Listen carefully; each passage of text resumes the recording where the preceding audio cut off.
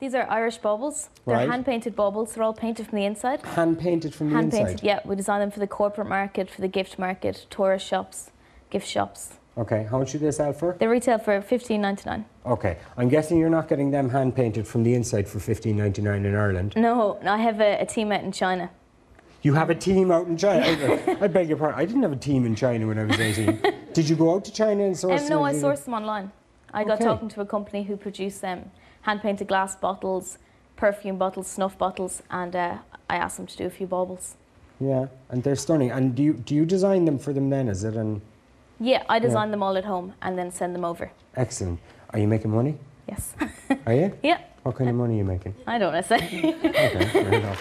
So Shane, you are how old? I'm 13.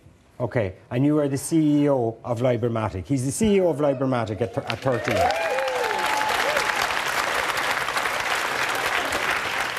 How long have you been the CEO for? I started working on this about 18 months ago. So you were CEO when you were 11? About 12, yeah. About 12 you made CEO. Okay, so it's all downhill from here, I'd say. So tell us what Libramatic is. Okay, so it's a system for librarians to manage all their books in their library automatically on the internet. So instead of them having to type all the information in manually, it's all done automatically using a smartphone. All the Right. librarian would have to do would be scan the book's barcode using a smartphone, and it would then search the internet for that book's information.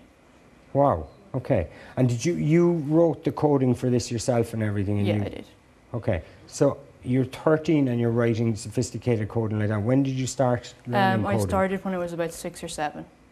When you were 6 or 7? Yeah. Okay. Now, I'm guessing they weren't... Yes, give me a round of applause.